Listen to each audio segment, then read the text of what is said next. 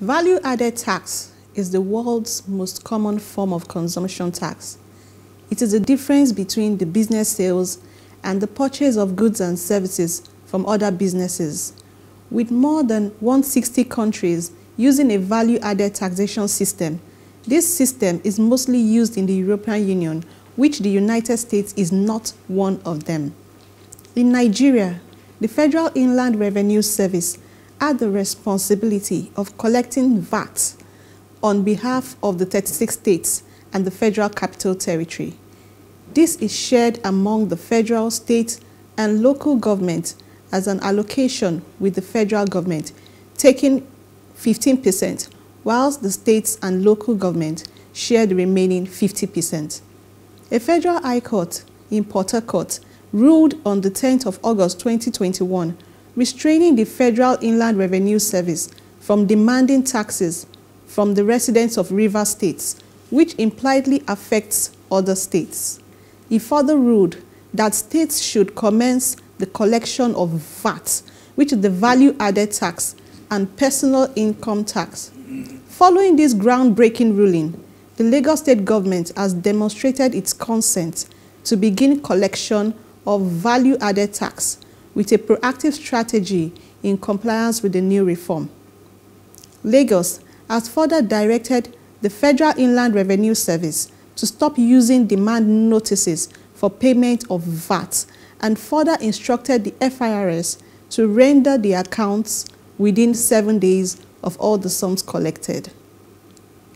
By the court order, both Governor Wike of Rivers State and Governor Babajide Sanwo-Olu of Lagos State had signed into law bills authorizing the state government to collect a value-added tax, a move being resisted by the Federal Inland Revenue Service. Meanwhile, states like Gombe and a few northern states have appealed to the southern governors to rescind their steps and seek continuation of the process that allows the FIRS to collect VAT. States like Delta, Kaduna, Oyo, Katsina, Kano may experience a minimal impact, whilst other 30 states that account for lower revenue generation within their states are currently perplexed on what steps to take. Surprisingly, majority of the northern states have opposed the ruling of the court, considering its huge impact on the state revenue, as they have solely relied on the federal government without deliberate strategies for internal revenue generation within their states. This new legal reform will impact positively the financial and socio-economic sectors of the economy, as the state and local government will no longer rely on the federal government to boost their internally generated revenue.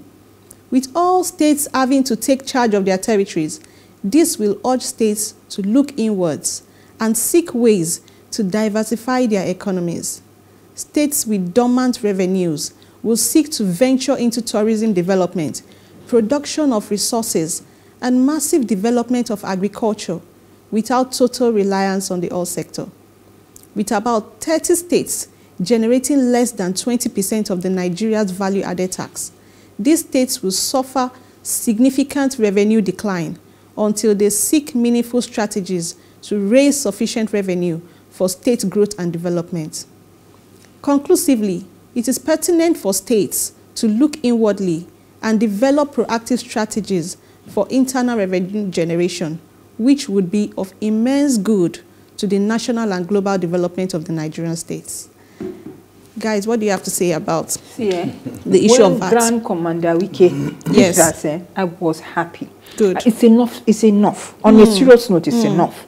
Now that the courts have said people should go and collect their own VAT themselves, yes, we have been shouting about the federal government releasing the hold on things like mining in the states. Yes. So that states that have the capacity can do whatever they need to do to generate whatever. So now this will have that rebound effect. If the northern states want to be serious, that's where they should get their representatives to work now and say, look, we can't do this thing unless you people sit down and help us remove this chain that is on us, so that we'll be able to use, federal government is not involved, work out a formula. Yes. Maybe we'll give them 15% of whatever it is that we generate. But I think it's enough. We can't have states relying solely on other states for survival. It's not fair.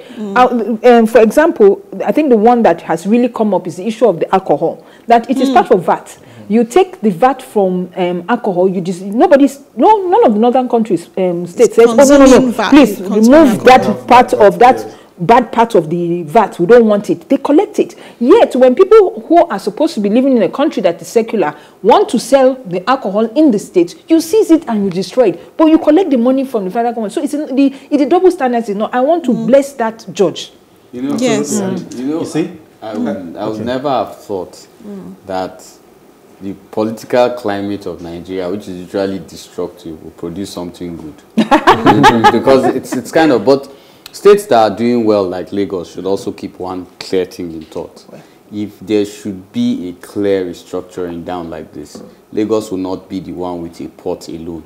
And that will cut down more than 70% of Lagos revenue. Lagos should wake up to it. No, I'm looking at it. The competition, no, it means that the competition is on. Good. And this is exactly what we want. Because you cannot have states. For me, if Zamfara cannot function, Sokoto State should buy them. That is it's true. Countries right now, countries in the world right now operate like businesses. Absolutely. If I'm Sokoto State and Zamfara, okay, you have a problem. Okay, you know what? Become part of us. Our governor is your governor. Merge. We'll take it. Do you understand? Rights to the federal government, pass it by the National Assembly. There's nothing wrong in that. I feel we have too many states. Honestly, because if you look at the generation of VAT, Lagos, Akwa Ibom, Kaduna, and the rest are funny people. As in, they are below par.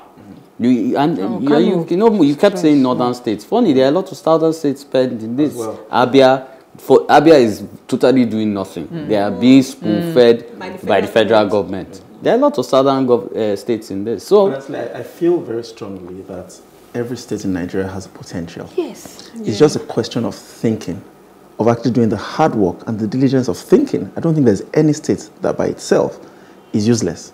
However, if you have done this thinking for 4 or 5 or 10 years and you find that you are not useful, by all means, merge with another state. Why do you have 36 states and only 6 to 10 states are actually generating income? Then why do you have the remaining states?